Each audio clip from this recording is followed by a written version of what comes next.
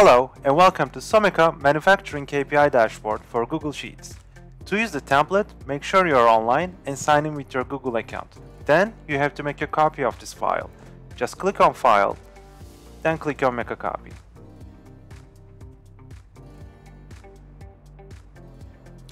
Key performance indicators are crucial for any company, and this tool lets you track these figures.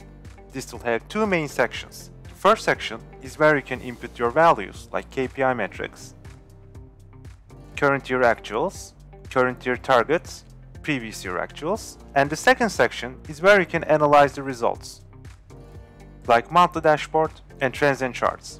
Let's start with the KPI metrics. This is where you can add all your KPI metrics. First, set your starting year from the start and day settings. Then enter all your KPIs. This tool comes with the dummy data, but of course you're gonna enter your own data. Let's add a new KPI for demonstration purposes.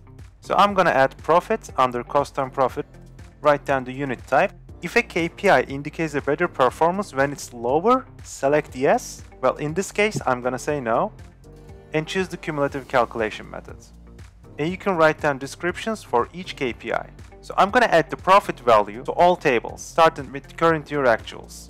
Now we can see our new criteria here. I'm gonna write the values manually, but of course you can easily copy and paste your data from an external source. Now I'm gonna add the target values for the current year and the actual data for the previous year. Now that we input all our data, we can check the current year actual cumulative table. So this section shows you the cumulative data for the current year and is calculated automatically once you enter all your data. And you can check the cumulative data for the current year target and previous year actuals. So let's check the monthly dashboard. This is where you can track monthly and cumulative data for each KPI. And once you input all your data, the dashboard section will update itself accordingly.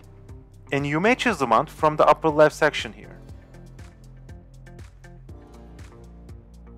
And lastly, let's check the trends and charts. Alternatively, you can also track your monthly and cumulative performance with charts and graphics for each KPI. And you may choose the KPI from the drop-down list above.